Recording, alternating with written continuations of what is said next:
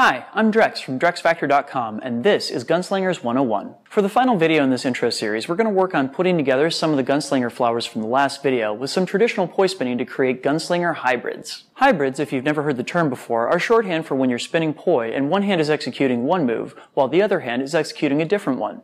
The clash and contrast tend to produce really cool effects. We're going to begin by turning back and forth between our forward and reverse weaves in a waist wrap. Start with a forward 2-beat in wall plane with your dominant hand over to its native side. You're going to wait for a moment when the thumb end is spinning up near your center line, and you're going to let it pop straight up while your hand sneaks underneath it. This is called a linear isolation, and it allows you to switch your hand over to being pinky led while moving it to the other side of your body. Once you've arrived over on your non-native side, you're now performing a pinky led reverse 2-beat. To move back over to the dominant side, wait for the moment when your pinky end is dropping down your center line. Allow it to drop and sneak your hand above it back to your dominant side. This will also allow your thumb end to switch over to being the lead once again. Your goal here is to switch back and forth between your thumb led side and your pinky led side. I find it's really helpful to focus not only on the linear isolations, but also really concentrating on which end is the lead at any given time. We usually call turns back and forth between forward and reverse weaves waist wraps, but the cool thing about doing it with a meteor or gunslinger is that it's also a flattened flower. Remember those points where we either pop the thumb end up the center line or drop the pinky end down the center line? Well, pop your hand up with the thumb end and drop it down with the pinky end as you go back and forth. This will result in a 10-petal flower with the thumb end and the pinky end each producing their own 5-petal antispin flower. You can also perform inspin flowers instead by having your hand do the opposite move the poi is. That is, when the thumb end pops up, bring your hand down.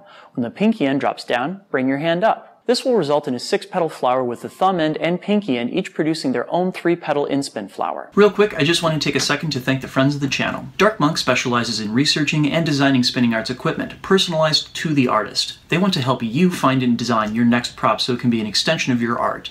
Find them on the web at dark-monk.com. Spinballs feel that the benefits of poi as an art form are numerous and seeks to promote the art through quality equipment at affordable prices. Find them on the web at spinballspoi.com. Ultra Poi pushes the boundaries of LED skill toys to bring custom lights to the masses, creating professional shows at competitive prices. Find them on the web at ultrapoi.com. Big thanks to Dark Monk, Spinballs, and Ultra Poi for making the videos on this channel possible. Now on with the show. Let's try combining that 10-petal antispin flower with a standard 4-petal antispin flower in our other hand. The first step is actually going to be just performing the Gunslinger antispin, while our other hand sits there in wall plane and doing a static spin. Even this can take a little bit of training to keep stable, but once it does start to feel natural, you can start to build to a full flower. Make sure the Gunslinger poi is spinning the opposite direction of the other poi, and start with the two hands together. As the Gunslinger poi drops down or pops up, think that the other poi is going to do exactly the opposite. Your hand should be moving in split time opposites. As much as possible, you want to focus on syncing up the top and bottom petals of both the 4-petal antispin and the 10-petal Gunslinger flower. Again, learn this with either hand doing the Gunslinger, because there's something really cool that we can do if both of our hands are used to this. We can have both hands performing the 10-petal Gunslinger flowers at the same time. Now, this gets a little complicated and takes a lot of training, but it's by far my favorite Gunslinger trick right now. Start by performing a forward weave in one hand and a reverse weave in the other over on the same side of the body. You'll want the weaves to move left and right together. Now perform a waist wrap with both weaves over to the other side of the body,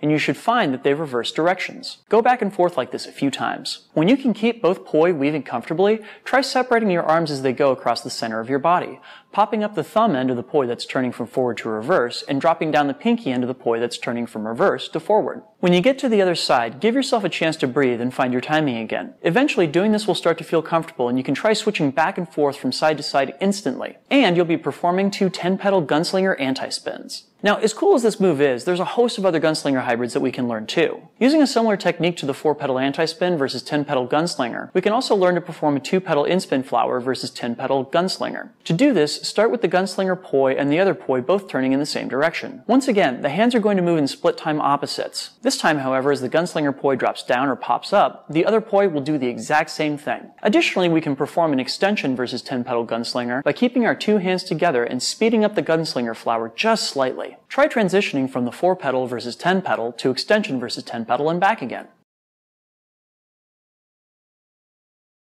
Finally, we can do anti-brids with gunslingers too. Try performing a static spin versus 6-petal gunslinger flower by just doing a pinkie-led reverse weave on one side of the body, but trying to keep the hand even with the movement of the static spin poi. I usually try and make the upbeat on my non-native side the top petal of this flower. Can you do all these tricks with contact poi as well? You bet you can! Again, I recommend training them first with poi that are relatively evenly balanced between head and handle before moving on to poi that have heavier heads than handles. Of course, we've really barely scratched the surface of what's possible with gunslingers. To see some great cutting-edge work on gunslingers, you can follow folks like James McPherson or Aoi Kondo on Instagram. I'll link to them down in the description. Also, a big shout out to my friend Cryptic, who is a big point of inspiration in learning gunslingers, as well as showed me that really cool rap entry from the first video. Did you like this introduction series? Let me know down in the comments, and let me know what tricks you'd like to see me tackle in a future series. Thanks so much for watching and enjoy the flow.